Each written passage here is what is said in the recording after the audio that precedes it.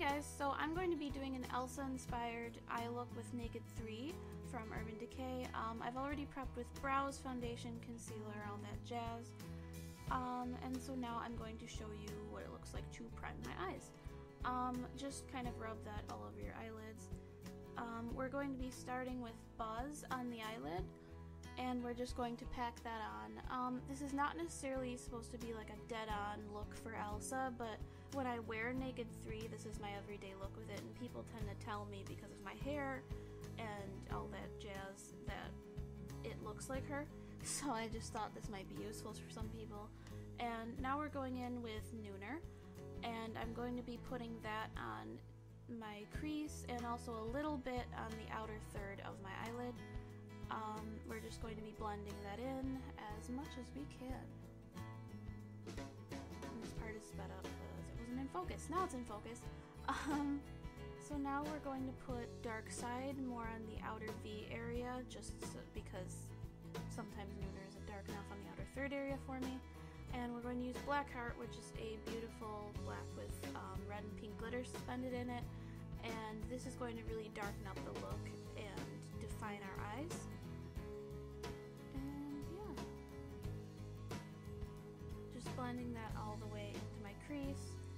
If you blend it a little higher, it's fine because we're going to go in with a highlight.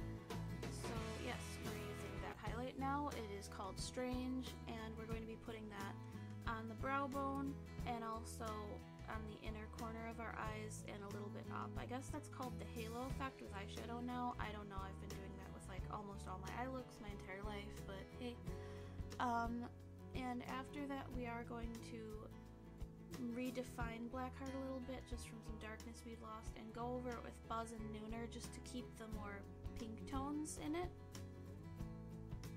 So that's what I'm doing there. Now this is all the eyeliners I'm using. I forgot to put Wonder Pencil on this eye because I actually filmed this and then realized, hey, didn't film the button. Press the button.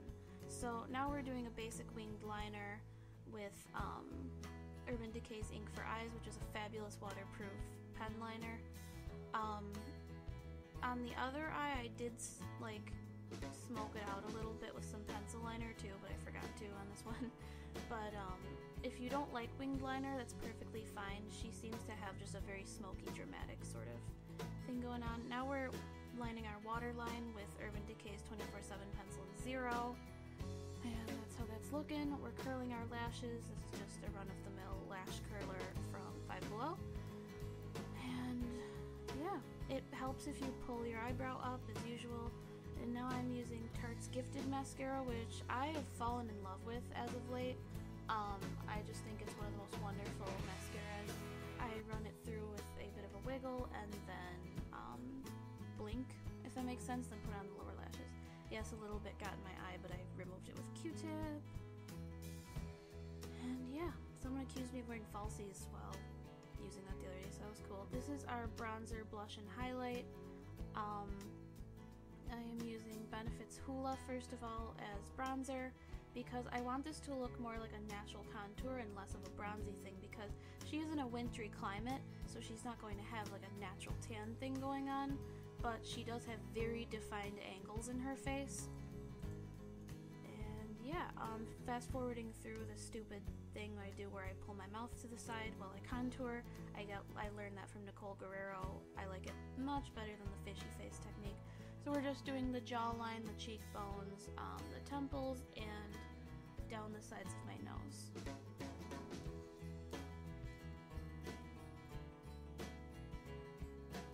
So now we're going in with Tarte's Amused Blush.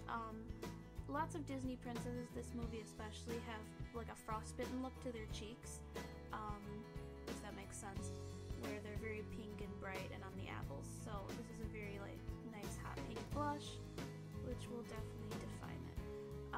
Now that lipstick clip is out of order, sorry, but I went in with the Wet n Wild Fergie Shimmer Palette. It's something to do with Rose Champagne Glow, I believe it's called, Rosé, I don't know.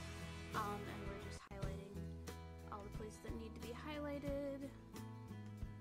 And we're going to use the NYX Round Case lipstick in Castle, which is a nice light plum color, which is the most similar thing I had to what she was wearing. And yeah, you guys. I love you so much. Please check out my previous video, the concert Get Ready With Me, and like, comment, and subscribe so I know what to give you guys. Bye!